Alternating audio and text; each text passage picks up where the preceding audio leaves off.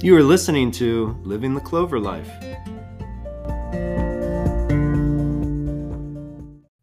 It's our silver episode number 25, and I'm here with Mr. John Kiefer, business manager at St. Malachi, who is always the gold standard of business managers. Oh, yes. Kudos. So, welcome, John. We are talking everything generous in Clover today. So I'm Father Sean Danda.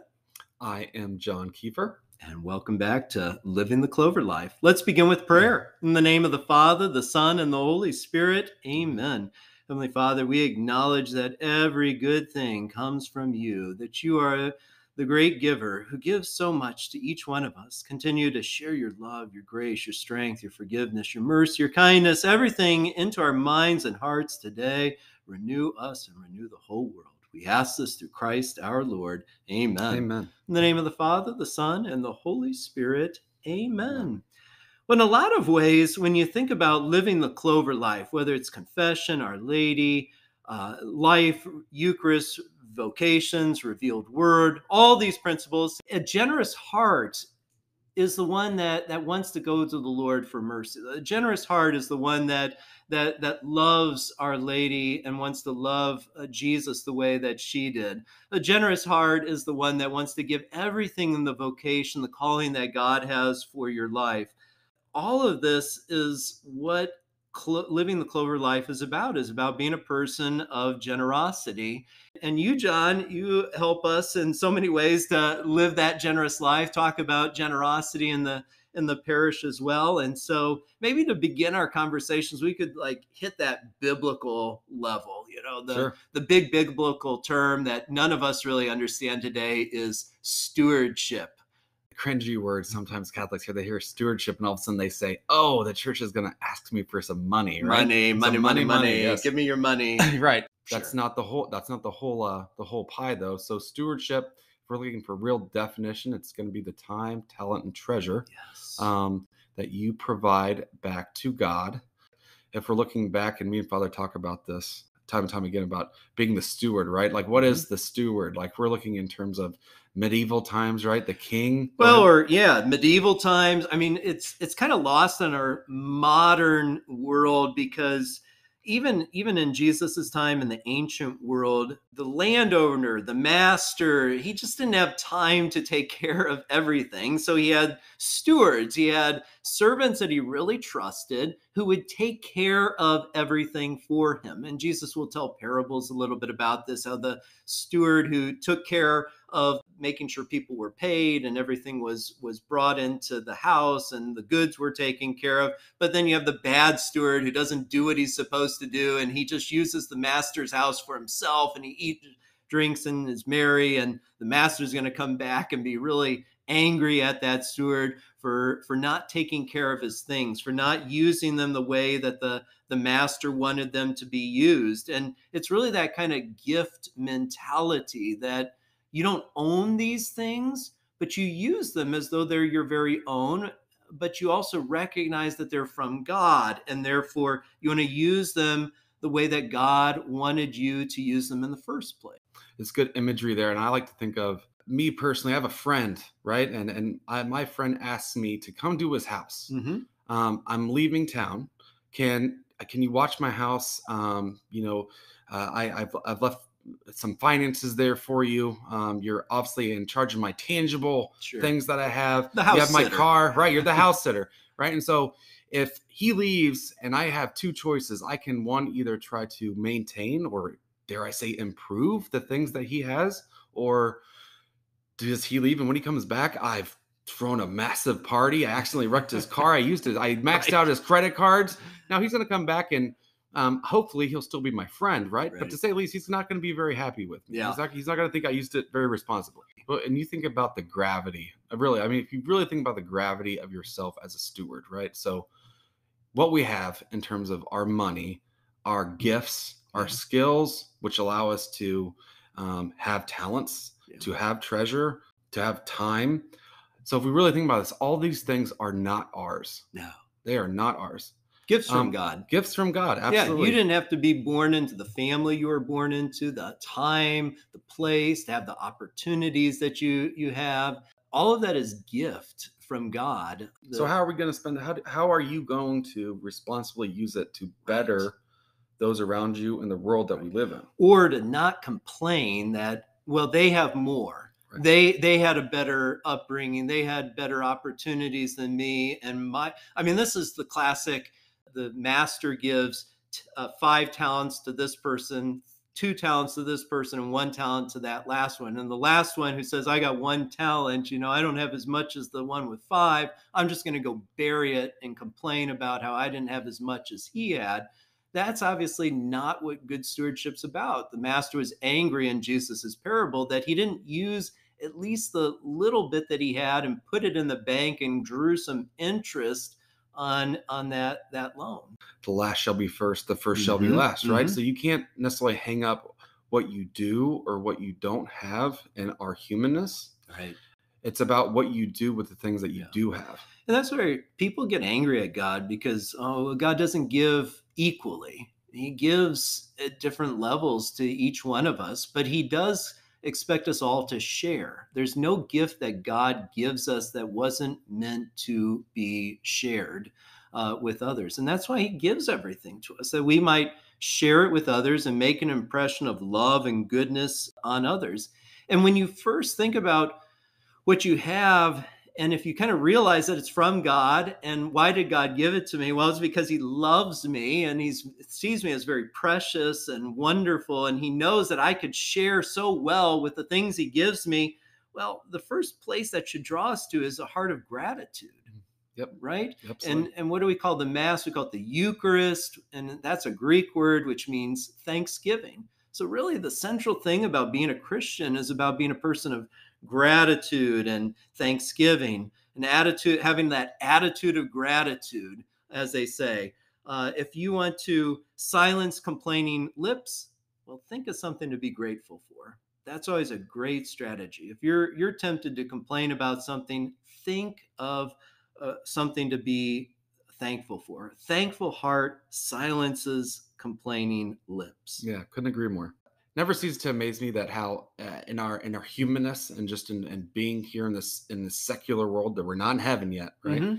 Is that it's such an easy tendency to go to the negative part of the mind, like why is this unfair? I don't have these things. This person has this person, but they're awful. Why did God allow them to have this, right? And as you said, in terms of being grateful can stop your complaining lips, is that gratefulness definitely begets happiness. Oh, yeah. Right? I remember somebody telling me that looking at, I think they did a study in terms of children around the world, in terms of their happiness. Maybe we won't be surprised as Americans, but some of the people, children that were the least happy were American children. Right? Who have everything. Right? So many more advantages than a lot of other children around the globe. As opposed to third world kids. Well, I think that they found the happiest children were those children in Haiti who have absolutely nothing. But I think you make that connection between they don't have a lot, but they're really grateful for what they do have. Right? Yeah. And generous people tend to be the happiest people I know. You want to get something done, ask a busy person.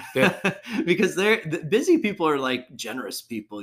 They're busy because they're trying to do things for other people, whether it's their kids, their spouse, their friends, their community. They're just constantly involved. And those are usually the happiest people I know. Those are the people I like to be around. Those are the people I like to ask to help me out. They're the people I know I can rely upon. Gratefulness and gratitude help manage personal tragedy, medical conditions, financial troubles. I mean, if you're always trying to maintain that focus on what I do have and the realization that God loves me, he's provided me with all these blessings, and I'm going to focus on that rather than the why is it this way? Yeah. Why don't you tell us a little bit about that in your personal life? Because you have some brain surgeries every couple of years. You've got quite the many blessings in your children and wife. And so everybody has their own story, right? And so mine was that I started getting major surgeries when I was 14 years old. I'll try to keep it in the Cliff Note version. Sure. But So through what I'm turning 40 this year. You turned 40 this year. Yes, I We're going to did. be old men. But I've now had 9 major surgeries, 4 brain surgeries, 5 kidney surgeries. And so any one of those crosses in the road, you can make a choice. Am I going to stick in the shadows and let this be a reason as to why I'm not grateful? I'm gonna hit the stop sign. Right. I'm going to be depressed. Right, Woe is me. I have to have all right, these surgeries. Wife and kids, serve me, right, think of me, because poor me. right. And then so other people also have it much more worse than this. Like people that got diagnosed with stage 4 cancer. I mean, how severe and how tragic is that? You can't let that stop you. If you focus on the positiveness, here I have a beautiful wife. I have 7 beautiful children, right? I don't live in the nicest house, but I have everything I could possibly need, right? Yeah. I'm able to give. I have great friends. And it's so that these little understandings or acknowledgments about the gifts that you have, as opposed to, again, sitting there in despair about the things that have gone wrong or the things that you don't have. Taking them to things, doing things with them. He's volunteering at the parish along with working as the business manager. He's praying. He's involved in so many things and giving of himself. That's the person of generosity Right. God is calling you to be. Right. And I won't say that's easy either. It's almost an No, intentional not when you have mindset. 7 Right. kids. No. And they all need something. 5:30 to 11 at night every day, the next 20 years of my life. Right. And I love it. That's great. Yeah. It's great. It's a busy lifestyle, but I would not change it for the world. But I also want to acknowledge that sometimes I'm also blessed in terms of, I'm not a depressive person, really. No. I don't get, everybody has stress, but I'm not an overly anxious person. Yeah. But I also tie that to in the constant repetition of being a positive person, being grateful for what I have. I've been in too many hospitals, and I always tell this, in anybody getting any medical condition is like half the battle is just your mental mindset. Mhm. Like, are you going into something thinking like, oh, this is going to be awful? Or do you believe that God is with you? Absolutely. And Yeah. God's got this, and He's going to give you exactly what you need. So, this is one of those misunderstandings about generosity, that if I give too much, I'm not going to have enough, that I'm not going to be taken care of, I'm not going to have all that I need. But the reality is, you can't outgive God. You can't. I mean, honestly, we just don't own anything to begin with. So you can't but only give it back to God ultimately. And He keeps giving to you. Every second that you're drawing in breath is a gift from God. And everything that you think that you have and possess is a gift from God. And so you can't outgive Him. He's always going to give you more in every moment. So we got to break that mentality that, well, if I give, I might give too much and I might not have enough for me. No, God loves you so much, He's going to provide for all that you need. So I've been at the church for 10 years now. Prior to being employed at the church, I was working at an accounting firm, and I know Father's seen it, but always the constant mindset of whether it was clients at the accounting firm or even some parishioners that I've seen is that I got to be, and you do have to be a little bit strategic in terms of your giving, of your time, your talent, and your finances as well. But some people tend to maybe overly hold on to stuff. I've seen millionaires doing their tax returns, and they were so concerned about the what ifs that it restricted them to giving hardly anything, right? Yeah, there's that mentality that, do you possess your possessions, or do your possessions Right. possess you and dictate, what you're going to do with them? Yeah. Well, and I want to say it's this. I understand the fear, because people always go to, and again, that's an unfortunate humanness. They go to that what if negative situation, right? Well, and the devil always wants to get us to rationalize things. That's what he did with Eve. You remember when he said, "If look at the fruit, it's good for knowledge. It's looks good.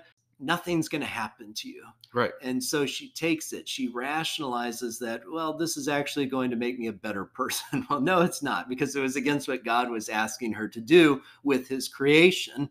And we all get sucked into that trap of trying to over rationalize, well, this is just me being responsible. Well, yes, we want to be responsible, but we also want to do God's will. We want to focus our eyes on Jesus and not on ourselves or the things that we have. It's again the classic story of Jesus in the boat in the storm happening. When they look at the storm, they're afraid.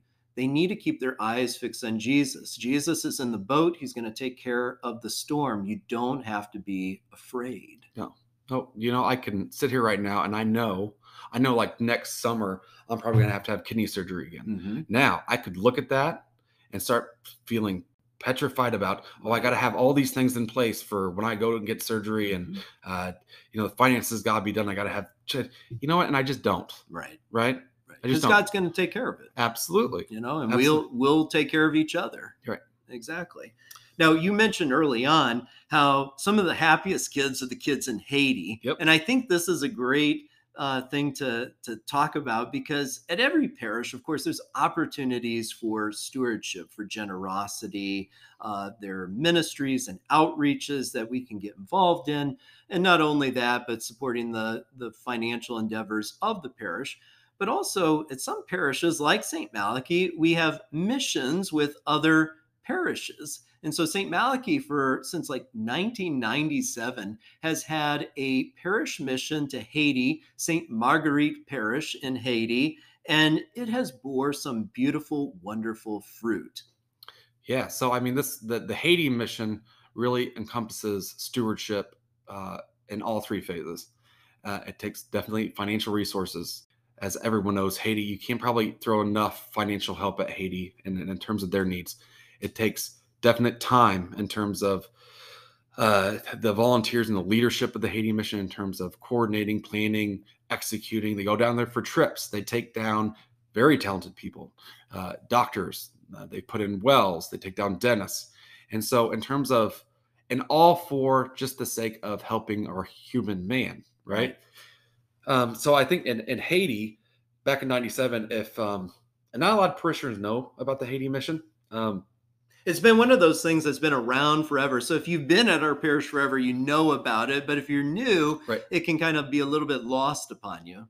Yep. And so tell us a little bit, what are some of the things that we've supported with the Haiti mission? Sure. So they have a school down there, lots of kids. So there's been going on for a couple decades now, the Sponsor a Child. I think as of last, what was it? We collected maybe in May. I want to say May, to where every year there's a drive to sponsor a child, and everybody knows. So there's these drives across other organizations, right? These pay the salaries for the teachers. Right. They help to get the kids School a meal supplies, that day. Right. I mean, some of those kids, that's the only meal they'll eat, right, is when they go to school and get that meal that day. Like you said, we've put in wells. What about the clinic? Yeah, medical clinic. You're talking about the St. Malachy Medical Clinic. I know, they named it after us. Right. And I think it just corresponds to how grateful they are in terms of the congregation of St. Malachy, their help. So the medical center has grown. I think they maybe started off with one doctor. I think from my last meeting, they have 3 now. They have dentists there. They have nurses. They have midwives. Yeah, they brought in a group of nuns from Cuba, I believe, who work there as well. And it's become one of the best and well-known clinics in Haiti. It just shows like the beauty of stewardship and generosity, that something that was nothing. There was nothing there at that parish before, and just over a decade, close to 25, 30 years. Yeah. It's thriving. It's thriving. It's like a beacon. It's changing people's lives. And that's beautiful. That's wonderful. Hopefully something that encourages us to get involved and to want to make a difference, to share with others, to give people an opportunity at a better life and those sorts of things. But not just that, but because God asks of it from us.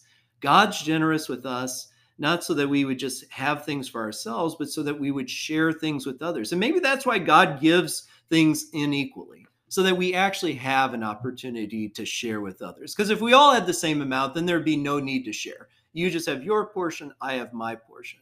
But when I have a little bit more than you, I can give you some of my portion.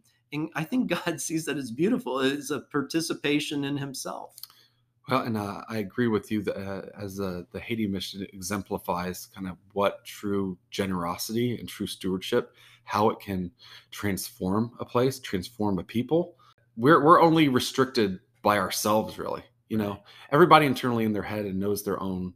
What are my time allocations? What can I do? What are my talents? What do I want to serve? What are my financial resources? How much can I truly support? Because we can change the world. Right. We can change the world. It's just by, are we going to allow ourselves to get out of the way and to really delve into true stewardship? Beautiful. Well, thank you, John, for joining me today and talking to me about living the Clover life with great generosity, which is what it's all about in the end. And I also want to thank our listeners for tuning in. We have well surpassed 2,500 Yay. downloads. Yes. Please like and subscribe to our channel and share this episode with family and friends. It's a great way for us to grow this podcast ministry.